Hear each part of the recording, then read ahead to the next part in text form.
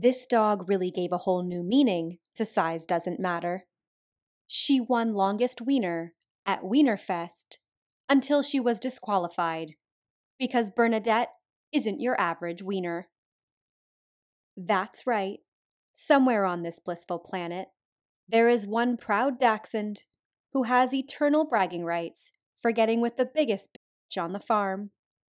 I present to you all the Bernese Mountain Dog and Dachshund mix. Your paws are dirty. The cutest oopsie ever. Or the perfect abomination, whatever the case may be. I'm sure the owners had more than a few questions when these pups came out. When you lay down, I can't really dry you properly. Now they say that accidents do happen, and I'll let you use your imagination for this one, but something tells me that someone used a stepladder.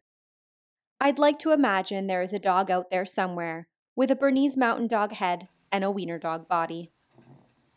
It's okay. Good girl. At the end of the day, this carefully calculated violation led to one happy accident.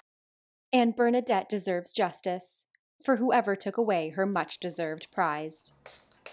Thank you all so much for watching. I hope you enjoyed The Baffling Bernadette.